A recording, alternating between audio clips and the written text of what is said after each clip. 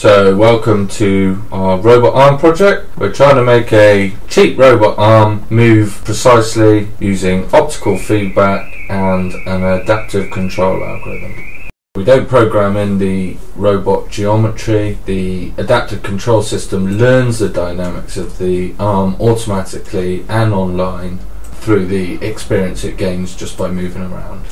The visual system works by tracking a grid of dots in a known pattern. We hand initialize it and then it can guess where all the rest of the dots are. So the dots are tracked using Lagardic's VISP vision servo platform, and then all the separate dots are fused using OpenCV's find homography method. Then we collected a load of training data and trained LWPR, locally weighted projection regression, to learn a mapping between movements of joints and the effect on the homography matrix. We built a GUI for controlling the arm manually, and you see movements there change the matrix of numbers here.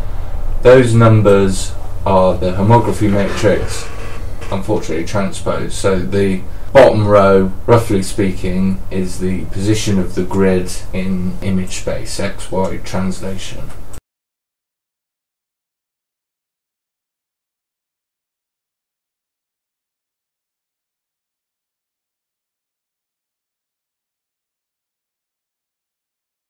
The off diagonal here is roughly the twist of the camera. So what we can do is request specific numbers for the homography, and because the learning systems learn the relationship between those numbers and joint movements, it can then move the joints to try and get the numbers to match what are desired numbers. Those numbers in the background are the TNC optimization routine, trying to work out the optimal action that will improve the error. We asked for 188 and 0, and more or less, subject to a few jerky movements, it bobbles around the target. It's improving its estimates of its own dynamics as it runs, so over time it does improve its accuracy. If just two numbers are defined, it does very well at meeting the desired homography. There's only really 3 degrees of freedom on the robot arm that it can use to do this task. So when you ask for 3 specific numbers in the homography, it will tend to struggle a bit with that.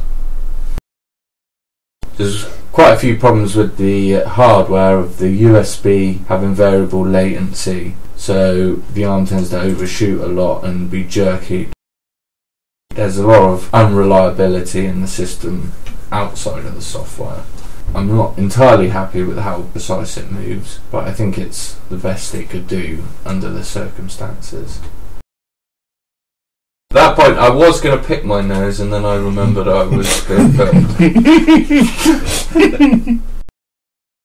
We can have a closer look at the arm. It looks like it moves quite a lot in it through its camera eye, but it doesn't really actually move that much in reality. So you can get a lot more technical detail on the blog page at Edinburgh Hacklab. I'm Tom Larkworthy. Thank you for watching.